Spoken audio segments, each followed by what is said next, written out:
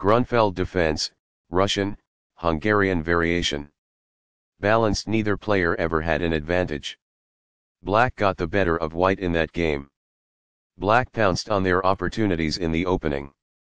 Opening with the queen's pawn. The Indian game begins by controlling the important e4 square with the knight, rather than a pawn. By taking control of the crucial d5 square and creating a space on which the knight can move to c3 without obstructing the c-pawn, move c4 helps to create a strong center. With the help of the king's Indian defense, white can get ready to develop the bishop to g7 and create a powerful center that black will later try to damage. Nf3 supports the d4 pawn and controls the e5 square. Fianchetto move bg7 places the bishop on the long diagonal. The d5 and e4 squares are under the control of nc3, which advances the knight into the center. The light-squared bishop can advance and the c4 pawn is attacked when d5 occupies space in the center.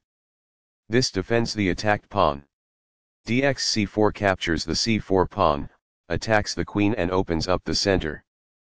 qx-c4 captures the c4 pawn and places the queen in the center where it controls many important squares.